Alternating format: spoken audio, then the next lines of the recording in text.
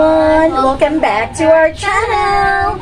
Alright, so guys, again, this is me, Stella, and my partner. I'm Josh. Right, from the team Swira. Okay, from the team Swira. Okay guys, so last time, sa last video natin, kinuha natin itong mga miracle fruit na ito dun sa ating garden. Yes, so we have miracle fruit here, 3 miracle fruits. Miracle trees. Miracle trees. So, marami po siyang bunga. Yung isa, maraming bunga. At saka yung isa naman nasa backyard, wala pa po siyang bunga. So, guys, this time, as we said last time po, we will show you about how to make a juice. Yes, how to cook this one. Oh yeah, para gawing juice yung miracle fruit. Kasi sabi nila, napakasarap daw nito, para itong wine. Yes. Diba? Para itong wine. Para nga. So, lalo na ilalagay mo sa ref, diba? Yes, sa dapat refrigerator. malamig siya. So, napakasarap po siya. So, guys, samahan niyo kami on how to cook miracle fruit para magiging juice. Yes. Para lumabas yung juice. A lot of benefits. Yeah, a lot of this. benefits. Yeah, exactly. So, guys, join us kung paano namin gagawin to. So, last time, 4 yung nakuha namin. Tsaka ngayon, 5 yung nakuha namin, no? Natin, no? 5. So, tapos yung isa, na-try ni Mama, hindi naman siya pwede kasi, young pa lang siya. Like me, young. Hindi kagaya niya old. Okay, so, guys, ito pala po siya, yung 4. So, as you can see, nakabiyak na po siya. Yes, we cut it. So, Granny cut it already kasi hindi namin kaya makikat siya. Actually po, yung yung cover niya is napaka-hard. Diba? Dapat gamitan. So, kailangan gamitan niya talaga siya ng anong tawag na nito, Miss? Ano yan? Sa Bisaya, sundang. Okay. So, guys, dapat ikakat niya siya. Tapos, kapag kinakat niya na siya, ito yung kalalabasan. Yan ang laman. Ito yung laman. Inside the miracle fruit. Yeah, inside of the miracle fruit. So, ang gagawin po niya is... Okay, i-ano po natin. Scoop, no? Scoop. Scoop niya para ilagay niya dito sa bowl. Okay. Tapos ito naman ibang yung iba naman takat ko na. Kasi hindi kinatimama ng hindi kinatimama na talaga na cut. Pulga talaga. Napakatigas. Kasi napakatigas na. Pero ito juice na. Oh my God! So, yan. Wow! So, I think marami tayong magagawa na juice nito, no? Yeah, maybe 3 bottles. 3 bottles or 4 magagawa. Yeah, mahal kaya to. Pag bibili ka din na Actually, may friend ako na may miracle tree sila sa kanilang bahay at saka binibenta nila yung miracle fruit nila. Sa ganitong kalaki, binibenta nila na 500 pesos po. Ganito. Ganyan ka. Tapos sa atin, nalaglag na doon. Yes. Kasi hindi nakukuha. Marami kasi. Yan. So guys,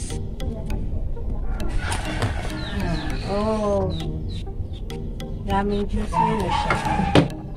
so yung kulay po niya is may pagka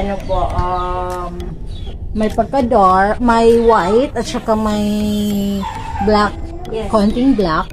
Kasi pag luto na to, yung juice niya ay kulay. Yeah, magiging black ang color. Yeah, black ang kulay. Para talaga siyang wine. So, I think I need to help you.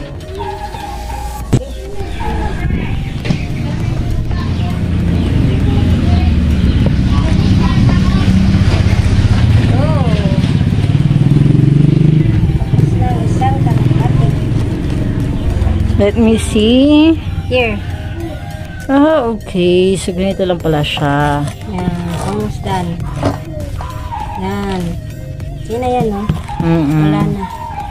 Okay. Okay. This is the other half. This one? Yeah, I think so. It's big. This one, I guess, no? This is the other half. Yeah. Yes, the other half.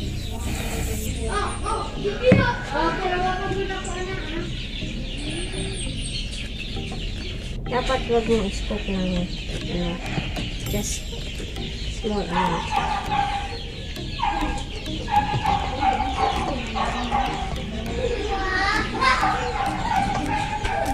Yeah. Napakainit dito po, guys. Mainit ba?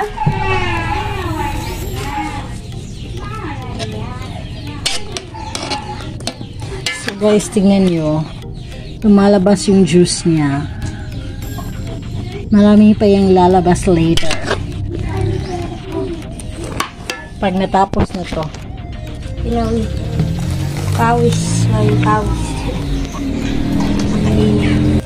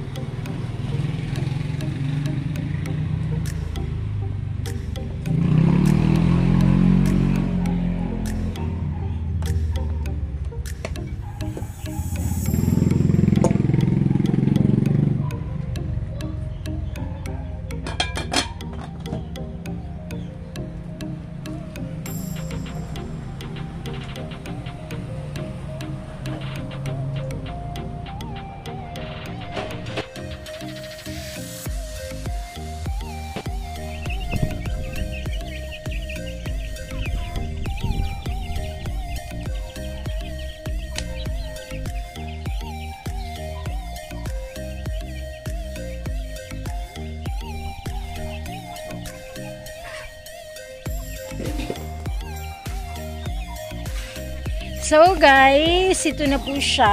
After 1 hour and a half, ito na po yung nangyari. So as you can see guys, kailangan lang talaga siya, palagi mo siyang i-stir kasi para hindi siya dumikit sa para hindi siya masusunog.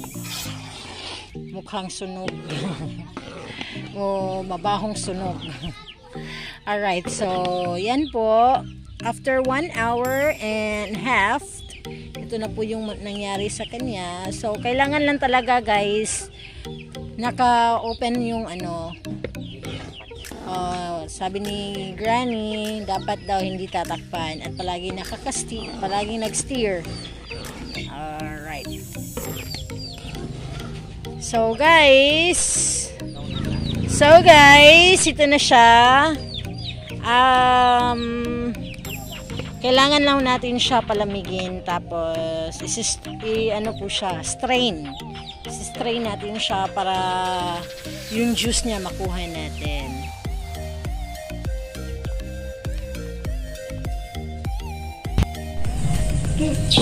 Hello everyone! We're back! Alright, so guys, kanina Yes, niluto namin yung miracle fruit para lumabas yung juice niya. Okay, so nakita nyo kanina, so 1 hour and 30 minutes natin siyang niluto, no? But correction guys, hindi po kami naglalagay ng tubig sa miracle fruit.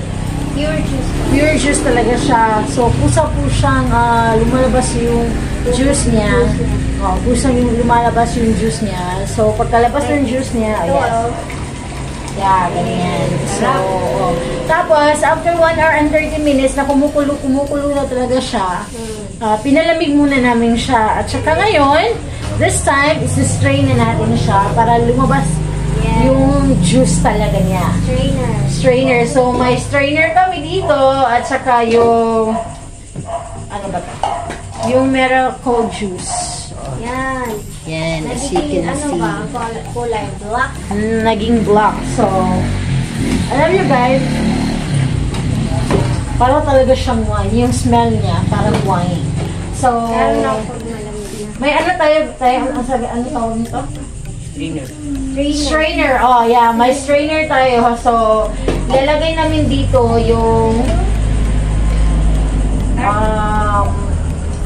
miracle fruit na lumalabas yung juice niya. Ilagay namin dito sa strainer. Tapos, pipigain ni auntie para lalong lumabas yung juice.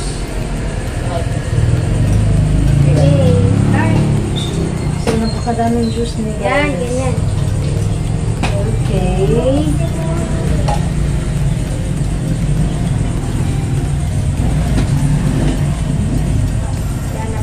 Tapos saan natin ilalagay itong here. Ang lagayan ng ng miracle fruit.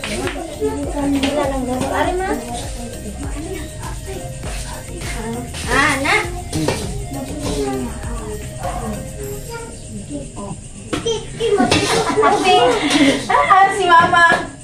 Guys, kailangan talaga namin itanong ni Granny kasi pag hindi nagustuhan ni Granny kung saan nilalagay, uulit-ulitin na naman namin. Babalik-balikan. Press lang ng press. Press 1. Press 1. Tiga 1. So guys, napakaganda ng strainer na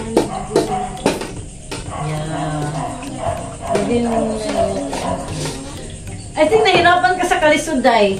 Kung na, Day. Ikaw na kaya yung Day. Pasag doon? Doot, Jude. Next time, bili tayo ng smasher ba?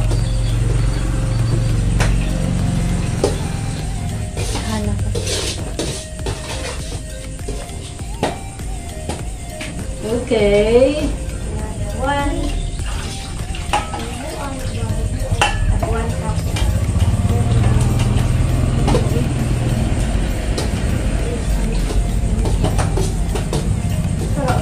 So guys, ganito lang talaga siya guys.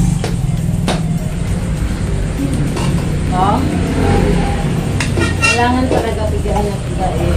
Wine na talaga, wine. Okay.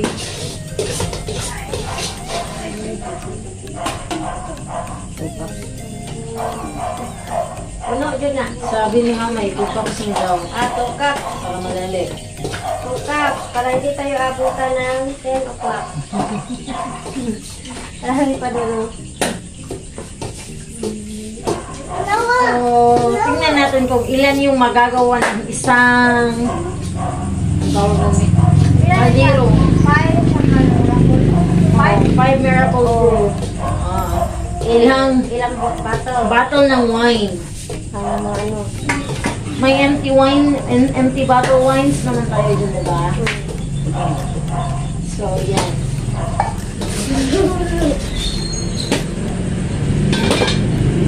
Dapat talaga bili tayo ng smasher para easy natin isa-smash to.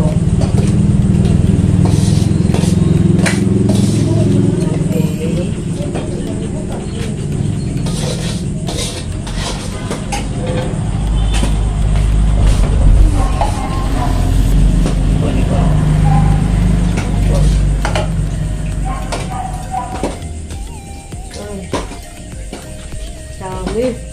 Ay, abi na kong kiring ko po.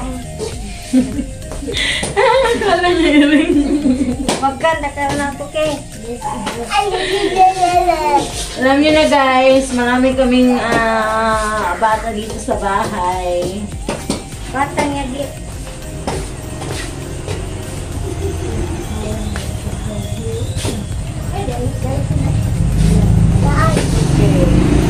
Kailangan lang talaga sa'yo talaga.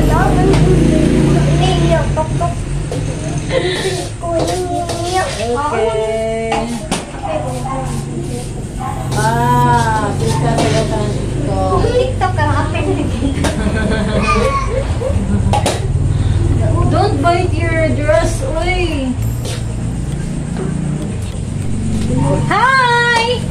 We're back! Alright, so guys, natapos na namin i-strain yung miracle fruit, but guys, kahit na-strain po namin siya, marami pa rin po siyang juice. So, kailangan po siya i-strain overnight. Bukas na naman. So, bukas na naman po, i-strain namin siya. So, the procedure is still ganun yung procedure. So, guys, ito po siya. Yung gawa namin. 6, pero may 8 lahat. So, 8 bottles of wine sa isang peach at saka isang pitcher. Yung nagagawa sa 5 miracle fruit. Dami. Yeah, madami po talaga siya, guys. So, guys, once you taste it, grabe. Yes, you always want it. Parang tinislikiri lang. Alright, so guys, napakasarap po talaga siya. Matamis siya kasi hindi po siya young. Old po siya. So, thank you so much po guys for watching. At saka... Try tayo ng ano ba? Okay. Alright, so... Ito siya. Parang wine talaga. Oo. Cheers to the one. Cheers. Alright, so yan. Uy, mabubusog pa. Mabubusog ako nito. Wala pa akong dinner. Alright, so yan. Yan. Look at the color. Para talagang wine, di ba? So guys, napaka ano siya, sweet. Sweeter. Pwede po siyang pwede po kayong uminom before meal at saka after meal. But as far sa experience po, bago po ako matulog, uminom po ako. Grabe. Sarap ng tulog. Yeah, sarap ng tulog. So guys, thank you so much for sa pag-watch na aming video, sa lahat ng video po, especially this video kasi napakaganda po talaga ng miracle fruit. Marami po siyang Now is maraming virus. Maraming virus. Prevents having the virus. Alright, so marami pong baby dito sa likod namin kasi gusto nila mag-TikTok after. Alright, gusto nila mag-TikTok after. Umiinom din sila ng miracle juice. So, miracle baby sila. Alright.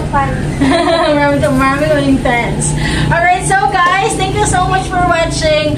Hope to our next video po. So guys, This is all for tonight. and this is for all for tonight. And don't forget to subscribe our channel and click the bell button. Yes, sabi niya, click the bell button now. Alright, so thank you.